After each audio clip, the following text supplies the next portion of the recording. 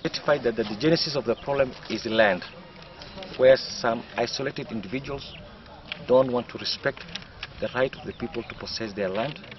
So as a joint committee, we have said that any person who wants to lease the land or buy must go through the right process through the Land Control Board. And we have created a buffer zone to enforce the same, to protect the people from illegal acts. And we shall not hesitate to unleash the cohesive power of the state to ensure that we counter any threat to people and causing serious injuries to the people themselves. So that is what we exactly want to do. People who want to farm or graze on other people's land, they don't want to respect the right of others to own their land. The rule of the law must be established and enforced.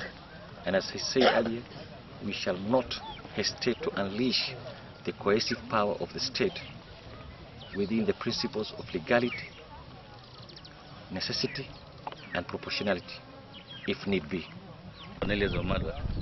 I'm the Deputy County Commissioner for Kuria East, Kuria Mashariki. Tumekuja hapo kwa mkutano ya amani kwa ajili tuko na kabila mbili ambazo zinazozana, hasa wa Kuria na Maasai.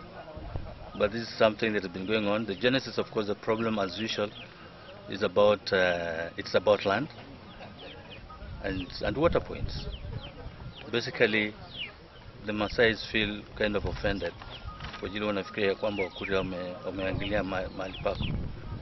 Na pia tulikuwa na wizi, lakini mambo ya wizi wa ng'ombe siku hizi hadi hao wawili kabla wawili hizo zimeisha, lakini sasa hizi ni kuzozana mambo ya shamba. Ile shamba tumesema liwe liwalo, lazima huo mzozo lazima tumalize. Ndio tukaja tukaleta Kuria na Maasai tuko pamoja, and also the security agents from both Kuria and Trans Mara West.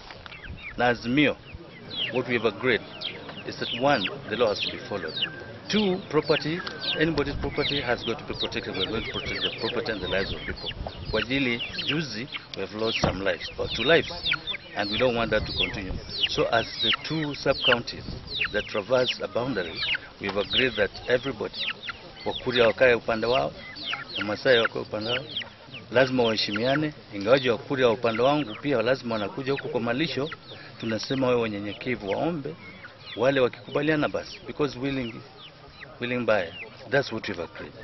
Lakini pia nasema kwamba let the 2 communities, for God's sake, all we need is we have to coexist the way we've been existed. So for us hapa, we even have the DPCs, that we have the chairman of the peace committees from both sides, and we've agreed and we are requesting the communities that let them respect each other,